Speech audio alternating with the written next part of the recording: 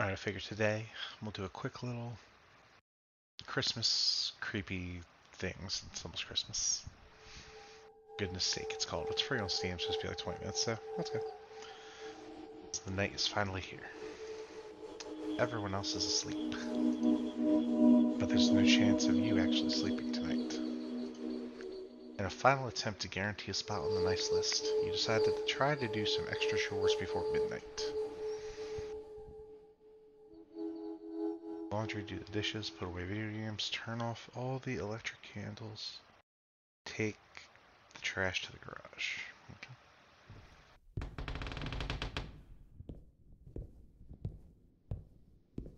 Reading the CM store, we're supposed to do the chores, we get a decision with each chore, and then we decide if we're on the, nicer naughty list for presents. Everyone wants presents. I mean, what else is the point of Christmas? Duh. It's the door to the basement. There's no way you're going down there at night. Is this an electric candle, I guess? Yes. Okay. 1 of 6.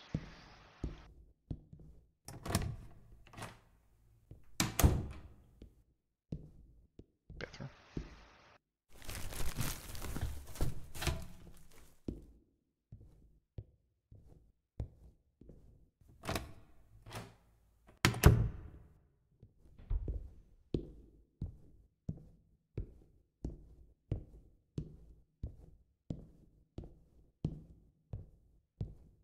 Only 2 achievements for the game, I guess good and bad ending, so we'll do both. Shouldn't take long.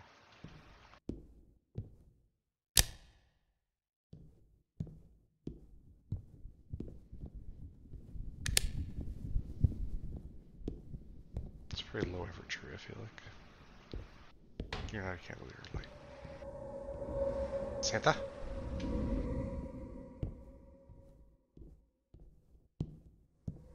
Santa.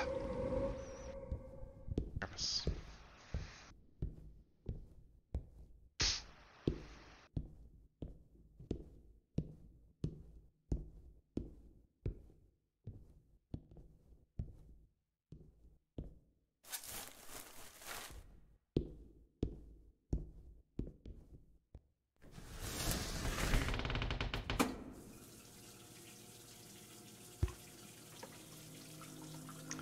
Look at the socks. You suddenly think about something that happened at school years ago.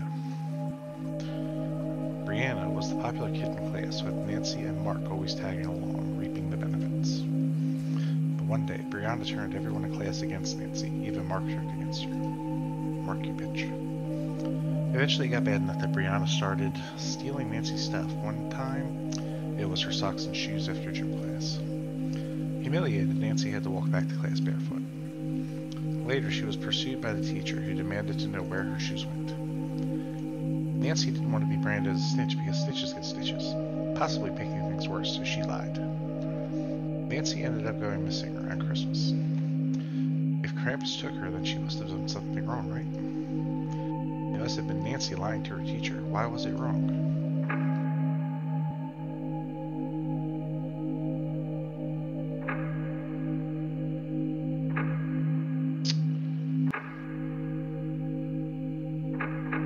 Yes to both, really,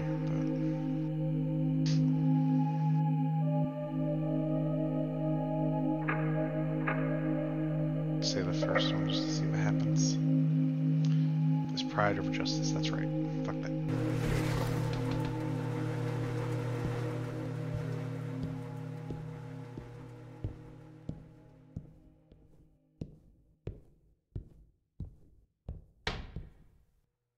Santa.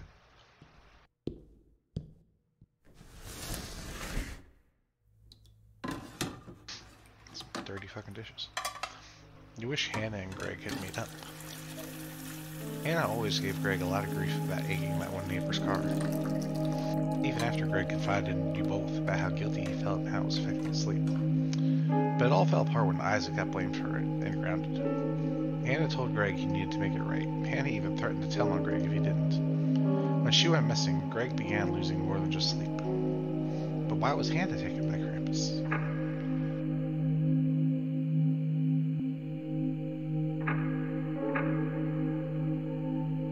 we'll say the first one. Yeah, I shouldn't have waited for Isaac to get grounded. She should have acted immediately.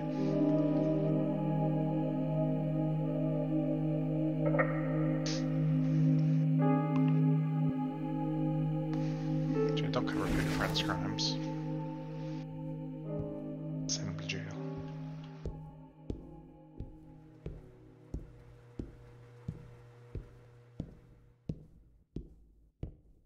So we don't want to go to the basement. We'll go upstairs. No, we'll go upstairs now. Let's see what's upstairs. Can I go upstairs? Thank you.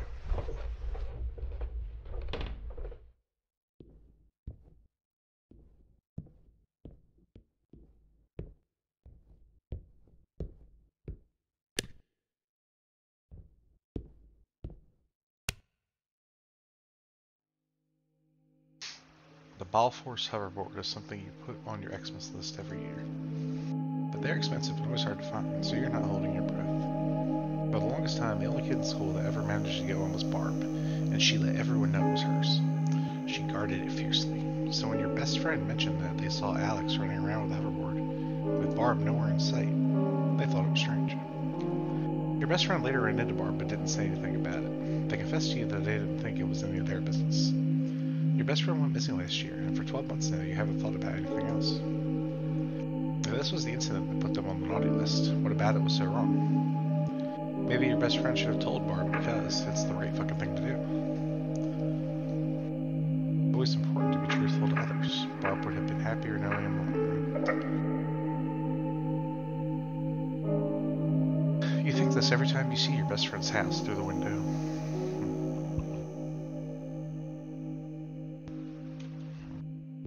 So you just don't be a little bitch.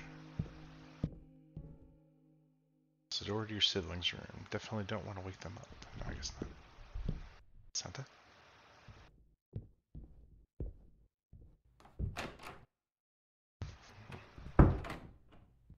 Trash. All the trash. Time to head to the garage. Put away video games. Take trash to the garage. I do much worse. Where are my video games? See, that's one thing you kids don't understand today. This is when video games were physical. Now everything's digital. We don't really own anything anymore. The haunted PS1.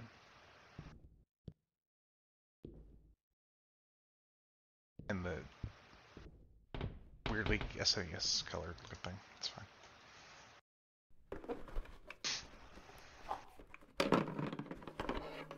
Oscar loved math, but he also felt a need to somehow justify it by getting in trouble. I mean, you love math, Oscar, you're weird. Nothing serious, but Oscar still got grounded by his strict parents quite a bit. There was that one time you noticed Patty got mad at Oscar for not helping her with her homework as promised. He was grounded at the time, no friends, no phone. Patty ultimately flunked that class, and Oscar vanished in early December that year. Why was Oscar punished for abandoning his parents?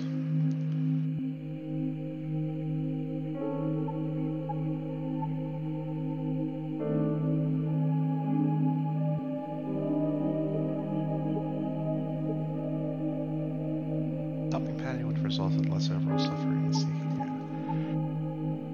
Fuck, the key to the agreement would have placed greater value on honor, loyalty, and friendship.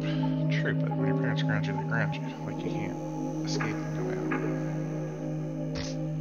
We'll slow the first one still because I think we said the first one for every other thing. The greater good sometimes requires breaking the rules. To a degree. Trash to the garage. I'm assuming the garage is downstairs, obviously. So we got one of those elevated garages.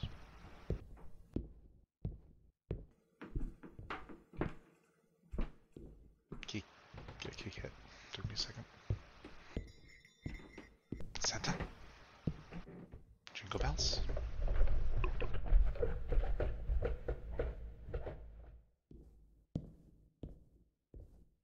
It's this front door, I guess. Basement, if I'm not mistaken. Garage, where you wash your your bathroom.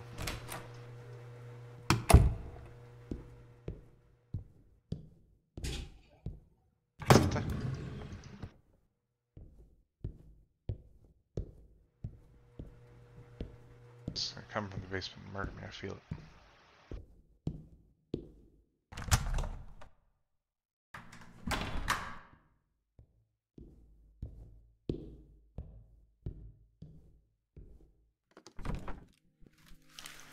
Empty candy wrapper reminds you of the school fundraiser you did once, of Christy.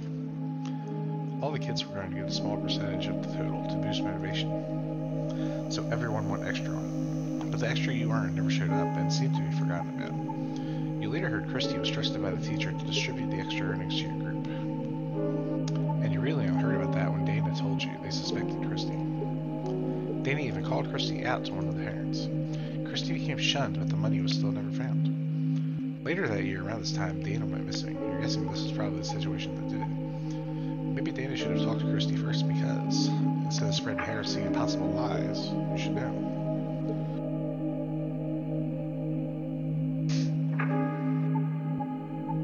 Christy a chance to help fix the situation to save Punchbowl. Would have given Christy an opportunity to explain her side of the story. Yes, because I mean, maybe the teacher kept the money. We just have Christy's word versus Dana's word. We don't know anything for 100% certain, so yeah. Making judgments about all the information leads to chaos, exactly. Santa's coming for me. Sounds like something's at the front door. I don't know why, as a small child, you would answer the front door in the middle of the night. As an adult, don't answer my front door in the middle of the day. I don't care.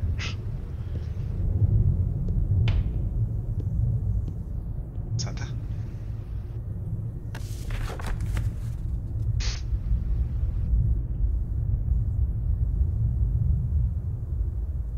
Some light. Where's the light?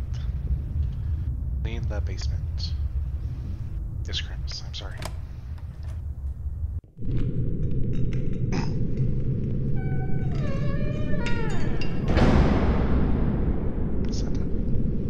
Santa, you're supposed to come down the chimney out the basement.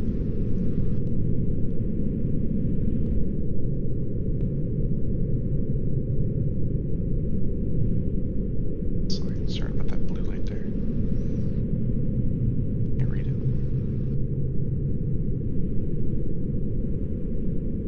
Oh, that says something or it's just light.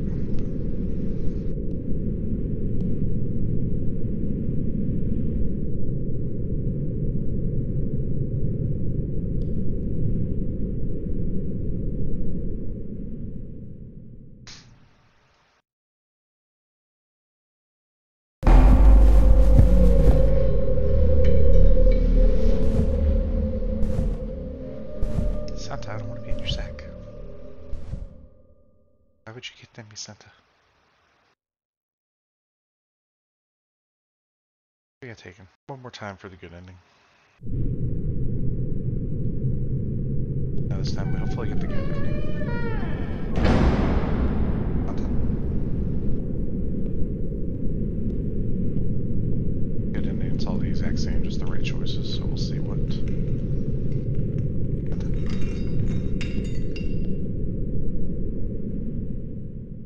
See what happens.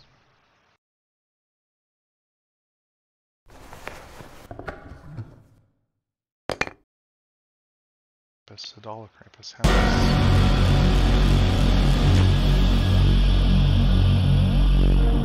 Happy holidays. Merry Christmas, you filthy animals.